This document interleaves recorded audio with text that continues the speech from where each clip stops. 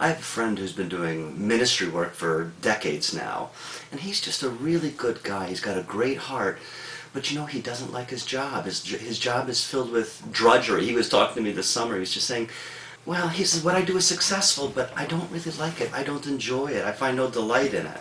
Then he was talking about his prayer time, and he was saying how he's very dutiful. He prays every day, and he reads scripture. He says, I do the things that I see that it's asking me to do, but the truth is, I don't have a lot of joy in my life. It's like I'm doing everything out of duty, and I'm doing everything out of drudgery. And I haven't known exactly what to say to him. And then just last week, I heard a quote that I think it's just a beautiful quote. What comes into our mind when we think of God is the most important thing about us.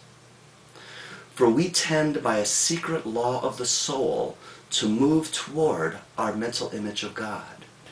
And I think my friend sees God as sort of as a taskmaster, someone who's saying, do this, do that, do this, do that.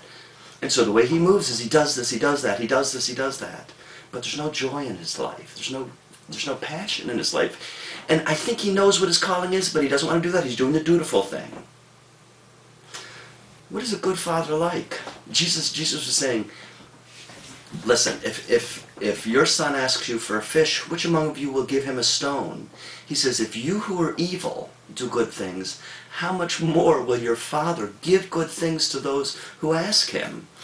Scripture wants to give us an image of the Father that is delighting in us. Now, I have 4 kids. I really want them to have a job that uses every nook and cranny of every skill and gift that they have.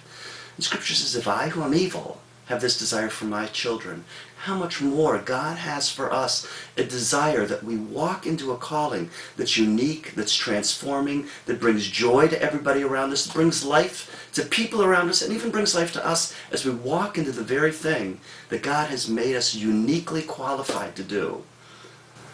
I really believe the key to finding our calling is getting the right mental image of God. The right mental image of our Father, a loving Father who cares for us, who delights in us, who's made us for something unique. And as we find that true mental image of God, the secret law in our soul is going to move us toward that true mental image of God. Isn't God something?